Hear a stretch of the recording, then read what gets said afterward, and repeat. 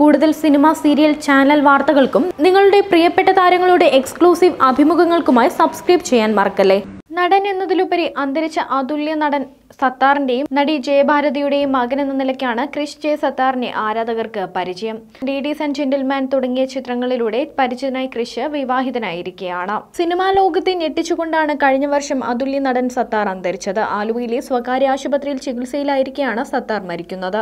താരത്തിന്റെ മരണത്തോടെ താരത്തിന്റെ സിനിമാ ജീവിതവും ദാമ്പത്യ ജീവിതവും ഒക്കെ വലിയ ചർച്ചയായിരുന്നു.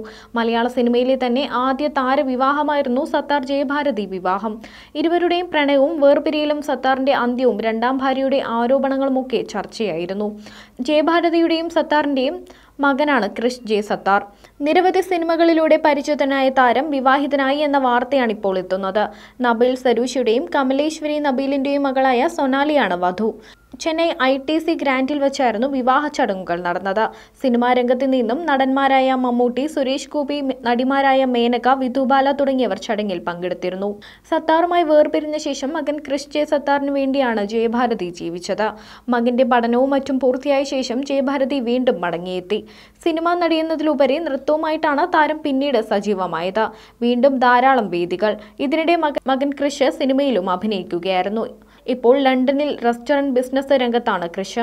മലയാളത്തിൽ 2 സിനിമകളിലും തമിഴിൽ 1 സിനിമയിലും താരപുത്രൻ അഭിനയിച്ചിട്ടുണ്ട്. മോഹൻലാൽ നായകനായ സിദ്ദിഖ് ചിത്രം ലേഡീസ് ആൻഡ് ജെന്റിൽമാൻ ആണ് ക്രിഷ് അഭിനയിച്ച ആദ്യ മലയാള സിനിമ. ആദ്യ സിനിമയ്ക്ക് ശേഷം Krish to Noora with love എന്ന ചിത്രത്തിലും അഭിനയിച്ചു. ഒരു സൂഫി ഗായകന്റെ വേഷമായിരുന്നു ചിത്രത്തിൽ ക്രിഷ് അഭിനയിച്ചത്.